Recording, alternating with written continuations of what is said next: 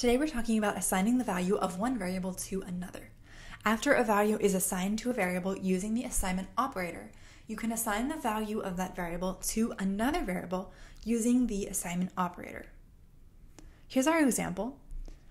So the above declares a myVar variable with no value, then assigns it to the value of 5, which is here. Next, a variable named mynum is declared, again with no value. Then the contents of myVar, which is 5, is assigned to the variable mynum. Now mynum also has the value of 5.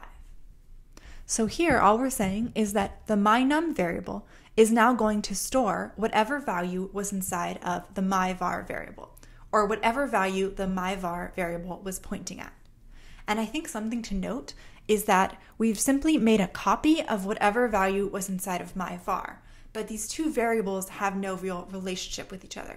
And I'll explain a little bit more later what that means. But first, let's go to the assignment. Okay, so our task is to assign the contents of A to variable B. So here we've declared variable A, and then we have pointed it at the value of 7, and then we've simply declared a variable B. So now we want B to have the value of 7, and A should be assigned to B with the assignment operator. So we can do this by writing B, assignment operator A. So let's console out our B. And here we can see that it now has the value of 7. And if we run our test, we can see we completed the challenge.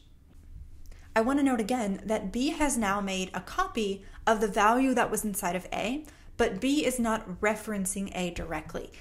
So next we could say A is A plus 1. And this would mean that we're just adding 1 to the value of A. So now, if we console log A again, we can see that A has become 8. But consoling B, we can see that B remained as 7. And that is because B took a copy of whatever value was in A right here, and it stored that copy, but whatever else happens to A will not affect our B variable. So if we get rid of this console, and then we just console log B again, we can see that it remains as 7. Okay, that's it for today. I'll see you in the next video.